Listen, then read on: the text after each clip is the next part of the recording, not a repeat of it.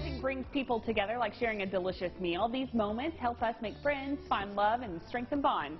With the hustle and bustle of back to school on the horizon, setting aside some time to spend with family is certainly key.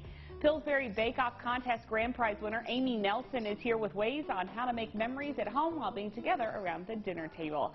What's cooking in your kitchen these days, Amy? Hey, Megan. Well, we're on a farm in North Carolina, so we have a lot of garden space, and so we're enjoying a lot of summer produce right now. And I'd have to say my favorite is just a plain old tomato sandwich, really. How do you make sure that you have time for your family during this busy school year? That is an important priority for us, and we just have to say no to some things because we can't fit everything in, so we just prioritize and set aside time. And my son is 12, and we cook together a lot, and that's really enjoyable for both of us, and he's becoming more independent in the kitchen, which is special to me.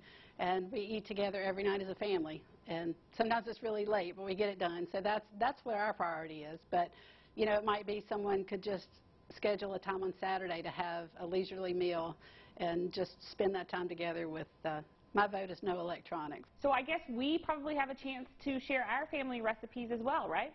Well, everything you need to know to enter the 49th Pillsbury Bake Off is at bakeoff.com. There are the categories, which are breakfasts, appetizers, dinners, and desserts. You can enter one or all categories. You need an original recipe and a story to go with that recipe. Don't let that scare you.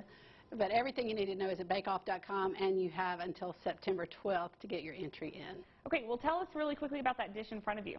This recipe in front of me is actually not mine, but it is a winner of the Pillsbury Bake Off, number 41, and it is a savory breakfast casserole called Bacon Cheese Pull-Aparts, and it starts with the Pillsbury Grands biscuits, which are quartered, and then you add egg and bacon and cheese, green peppers, and some scallions for garnish. But you know, it's just an example of something that's really easy and quick because the dough's already made for you, and so that's your jumping off point, and just add something great to it.